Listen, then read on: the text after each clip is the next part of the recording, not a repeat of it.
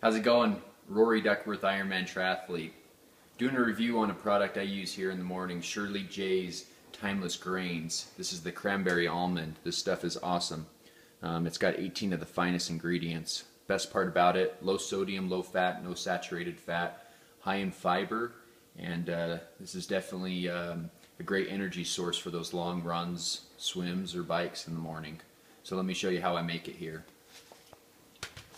You take a cup of it, you put it in your bowl, and then you do 3 cups water. That easy, even I can do it, which is amazing. So let me show you what the final product is, and I'll show you how to prepare it after that. Thanks. As the product's cooking here, I'm reading the ingredient list. Look how amazing that looks. Getting all your rich whole grain foods in there. You got your oats and your barley. I even see some amartha and some buckwheat. It's an absolutely amazing product to get those whole grains in to keep a low-fat diet, reduce that heart disease risk, but most of all get those whole grains in for the energy for the long bikes and stuff. So it's amazing.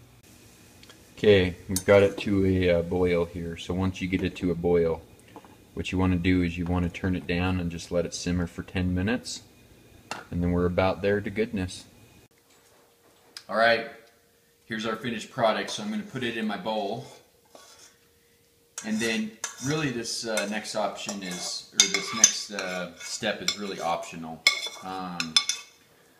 This already has cinnamon in it, so you don't need to add cinnamon unless you like cinnamon. But I love to put an extra fruit, whether it be blueberries or raspberries. I happen to just have some raspberries today.